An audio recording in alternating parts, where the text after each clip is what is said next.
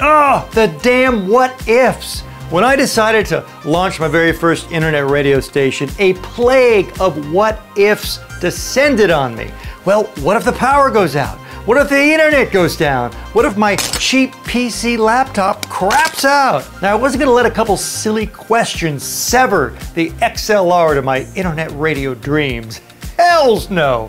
The answer to all those what ifs is as simple as 3 letters. VPS. That's right, I decided to host my station way up there in the groovy clouds, baby, using a virtual private server, or VPS. Now, if you ever had a equally nutty idea, well, I gotta tell you something, you right now are in the perfect spot. I'm not only gonna walk you through the steps for success here, we're gonna talk pros and cons of using a VPS setup. So, if you're ready, well, put your head in the clouds and let's go. We are on the air. Buckle up and put on your crash helmet. We've got a lot of ground to cover. First off, what the heck is a VPS? Well, straight to IBM. A virtual private server is a form of multi-user cloud hosting, where each VPS is installed on a physical machine. But here's the key. It runs its own operating system, and you could use applications like you would on your home computer, but in the cloud. And VPSs are usually cheaper than having dedicated servers. Now, when you Google VPS, oh my God, you're overwhelmed with a list of rando options. Like, here's one I found that on paper looked pretty good for the price, but I've never tried them before, so I can't vouch for them. I get my VPS action from a company called Cloudzy, and these are my actual specs right here. And you need to make sure when you're looking for the service that you're able to find one that does meet the minimum requirements. And I think it's a minimum of 3 cores and at least 4 gigabytes of RAM. And then storage is very personal, because if you have a 20,000 song library, you're going to need a beefy hard drive. So after you've swiped your credit card and you're the proud owner of a shiny VPS, you log into your account and sign in to your server using VNC. And you're confronted with a blank canvas. So your first order of business is to start downloading apps. And by my count, you need 7. First up is a really good screen sharing program. I use TeamViewer. Then you need an FTP client so you could transfer files from your home computer to your VPS. FileZilla is a robust and very free option. Then, of course, you got to infuse the system with your database. We use MariaDB. Of course, you got to grab RadioDJ, virtual audio cables, an audio encoder, and a really cool silence detector I'll show you. I think one of your top priorities should be to get your screen sharing program up and running. Well, VNC's okay. I mean, it just doesn't compete with a TeamViewer, which is more robust and wildly free. And of course, you'll need to do this twice, once on your VPS, and you want to install and configure TeamViewer on your home computer, which you'll be using to take control of your VPS. Next, you want to make sure your VPS can accept an FTP connection. I know you're probably thinking, well, duh, can't they all? Well, I thought the same, and my first VPS server, it worked like a charm. But my second wasn't playing nice. And after numerous angry emails with support, I kind of had to forge my own path and found my own solution to set up the server to allow for FTP connections. And I found this very helpful article that walked me through the steps. And if you're having this issue, we'll do the same. And I dropped that link in the description. After my VPS was FTP friendly, I downloaded FileZilla, which is an FTP client. Basically, it allows you to transfer files from one computer to your VPS. Of course, there are plenty of FTP clients. You don't have to use FileZilla. Use the one that floats your dinghy. As you configure it, make sure you have the proper host information, username, password. A lot of that can either be found through your VPS account, or if you've had to set up Windows like I did in that previous step, you'll get the information from there. And once that engine is revved up, well, put it to work. Hit the gas and start uploading files. And this will take a while. For me, I think it was an overnight affair. It's really smart to have the same folder structure on both your home computer and your VPS. So just drag and drop those folders right over. Next up, we got to get you plugged in to those funky virtual sounds. And we head over to our favorite virtual audio cable provider, VB Audio. And after we get them installed, we hit that control panel and set them up. And keep in mind, anytime you tweak a setting, you need to restart your system. Next up, Mighty Maria. You'll want to install MariaDB, and then you jump over and download and get busy with RadioDJ, because you're going to use RadioDJ's database setup program to fine-tune your MariaDB. And at this juncture, you have a couple options. You can install a brand new database or restore a previous database, and that's what I'm doing. I'm taking the database from my home base station and recreating it on my VPS. Woo! We are cooking along. Look at this. It's time to launch RadioDJ and get our hands dirty. And one way to minimize the amount of grime on your hands is to make sure to copy down your settings of your previous version of RadioDJ. So when it comes time to launch your VPS version, it's just simply quote-unquote copy and pasting your settings over to match. And super important are the audio output settings. This is where you connect your virtual cable to RadioDJ. And we can't forget to give some love to the metadata export tab, because you do want the now playing information, right? Of course you do. This is where you enter that info. And for those of you who use RadioDJ's built-in audio processing, well, you better enter your coordinates here. And one of the many moments of truth where we go to verify tracks. Of course, none of them have been found, so we have to relocate them and tell the new database where to find our old but lovable tracks. So we've relocated them, now we have to re-verify. And what? Still not found? Uh-oh, senor. We got troubles in the cloud. And if you're up for a time-saving tip, well, I'll deliver one.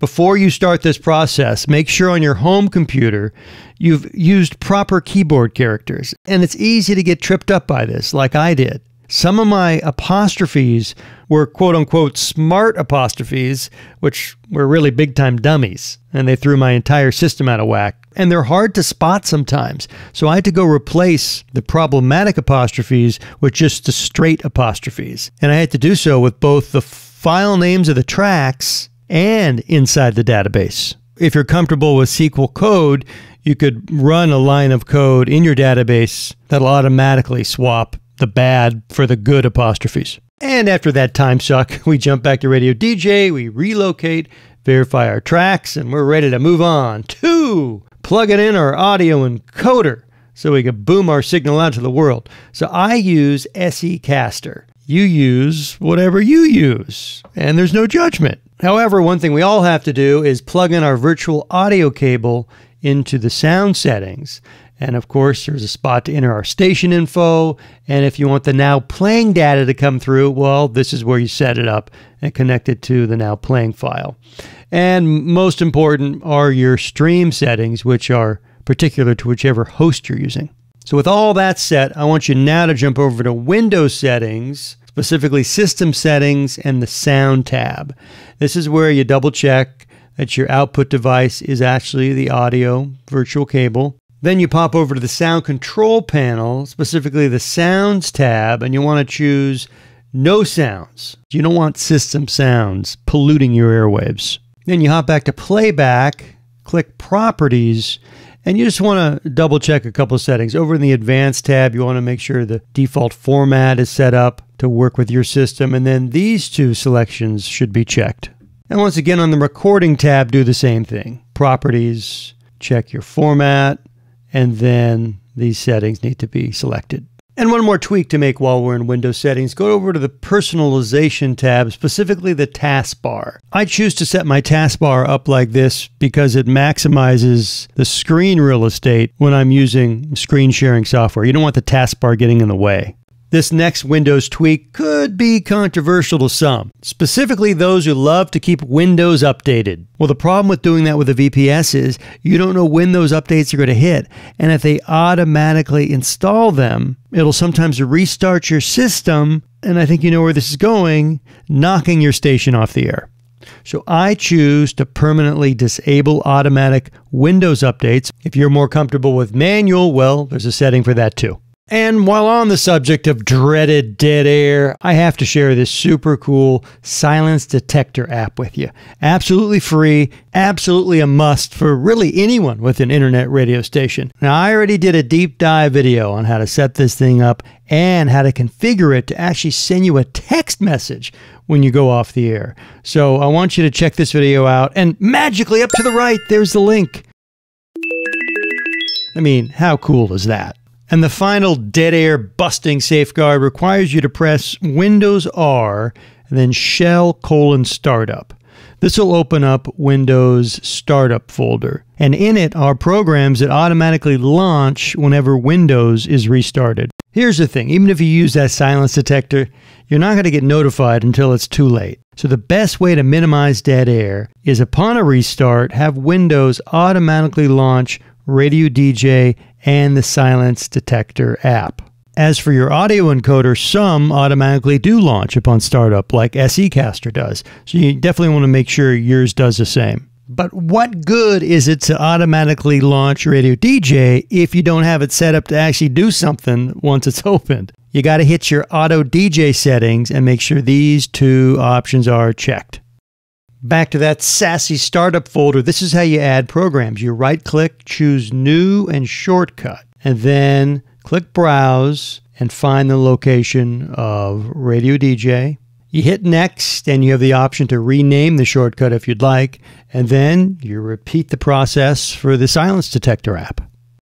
My righteously rad all-80s station, Triple X80s, has request functionality on the website. If this is something you'd like to also do, well, I'll show you how you create a new username and password to accommodate requests. So in Heidi SQL, you go to Tools, User Manager, and you're going to create a brand new user just for requests. For From Host, you want to make sure to select Access from Everywhere, and you give it a hard password.